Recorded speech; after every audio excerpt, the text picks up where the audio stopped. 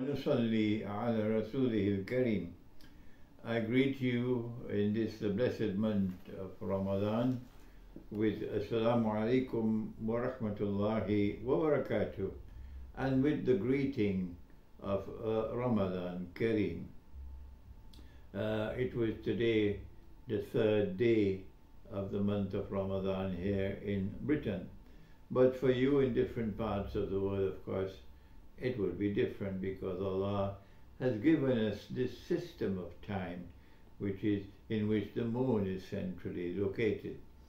And we thank Allah who made it possible for me to be here in Britain for Ramadan. It was my intention to spend Ramadan in Jember in Indonesia, but unfortunately the Indonesian government have the requirement of a vaccine to enter Indonesia, and I have never taken the vaccine, and inshallah I will not do so, so I had to cancel Indonesia.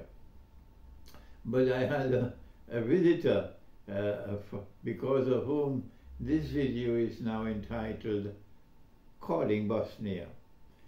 He was Bosnian, and he was an Orthodox Christian from Bosnia, and he flew from Zagreb all the way to London to meet with me. So I invited him. I said, I'm fasting, so I prefer to meet with you after we break the fast. So I invited him to have dinner with me, and we went to a Turkish restaurant, and he surprised me. He said, Sheikh, because you were fasting, I decided that I would also fast. And I had dinner with him last night and also the night before, and we were able to have an exchange of views.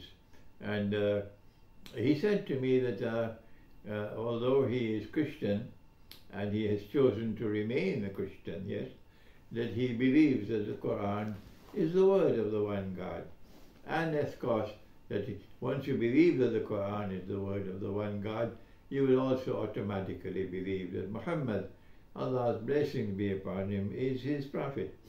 So he said, I believe in this.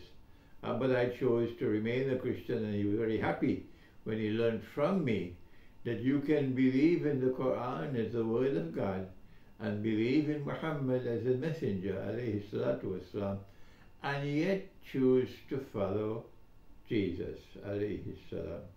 And I said, yes, of course you have that choice. You can either choose to follow Jesus if you want to, and if you want, you can also follow Muhammad, Allah's blessings be upon them, because it is the same deen or religion. And during our discussions last night and night before, I found that he showed an immense amount of interest in Surah Al-Kahf of the Quran, the surah of the cave. And he started giving me his Christian view, for example, about the fish. That the Christian has a special view concerning the fish in Surah Al-Kahf, concerning Khidr alayhi salam. And I listened to him without making any comment.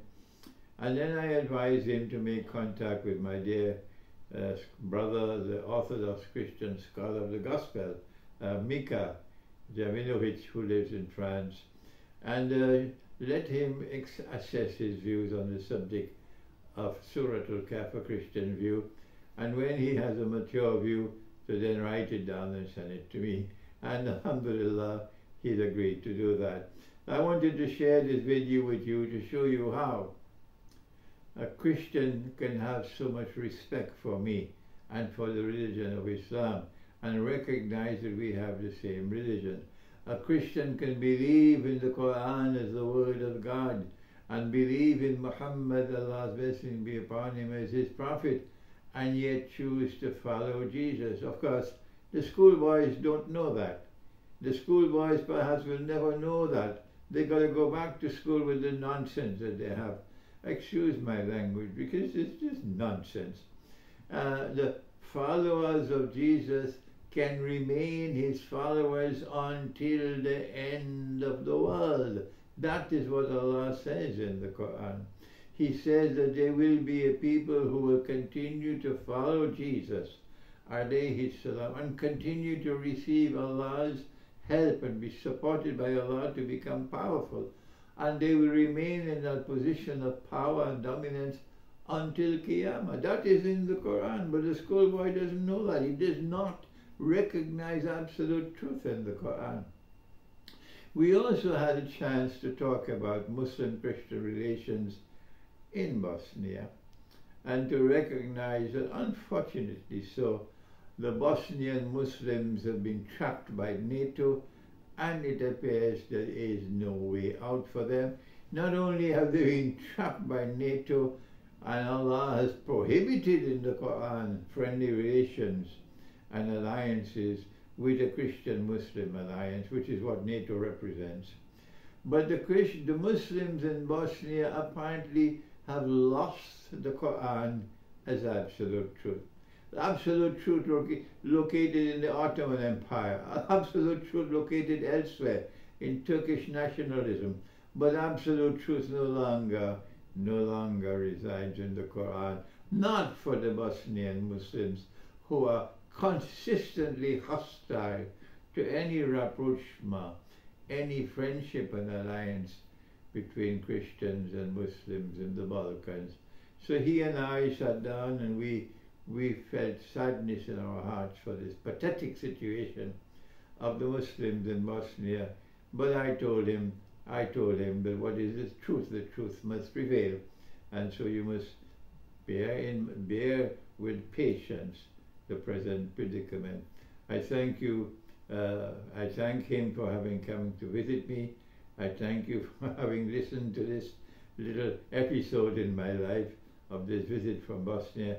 And we pray that Allah subhanahu wa ta'ala may send many, many more Christians who are sincere followers of Jesus rather than the Santa Claus, and that these Christians also would one day believe that the Quran is the word of God, and that Muhammad, Allah's blessing be upon him, is his messenger. Thank you. Wassalamu alaikum wa rahmatullahi wa barakatuh.